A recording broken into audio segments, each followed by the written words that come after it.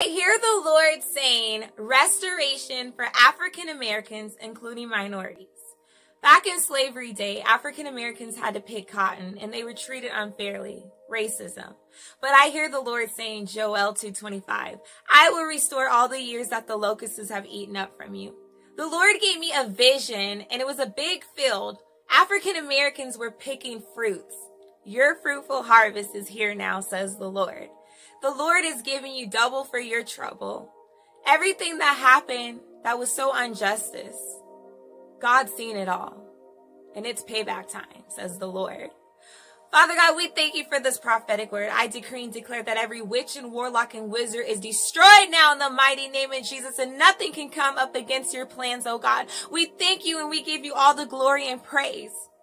That redemption is their portion. We thank you that the land is fruitful. In Jesus' name, amen.